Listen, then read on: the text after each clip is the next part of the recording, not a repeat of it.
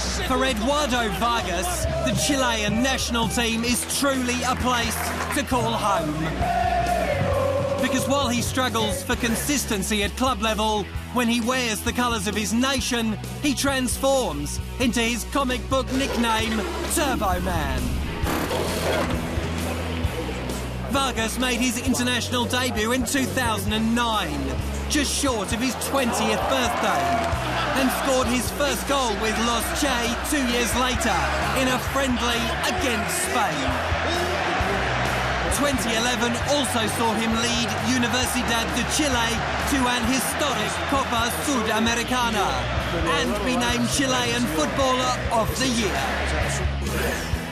Vargas moved to Europe and joined Napoli in 2012, but despite becoming the first Chilean to score 3 goals in European competition, he failed to find space with the Partenape, and has since been on a loan tour that's seen him at Gremio and Valencia.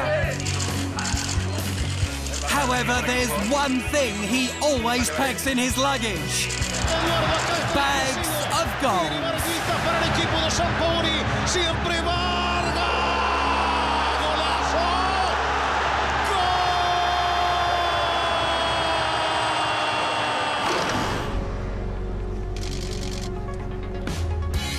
Vargas was Chile's go-to guy throughout CONMEBOL qualifying.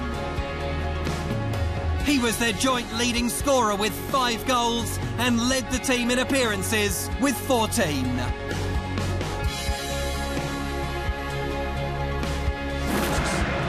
In 2013 alone, he scored 9 goals in 12 appearances for Los Che. He can manoeuvre anywhere in the attack, and his strong and stocky build make him a difficult customer for any defender.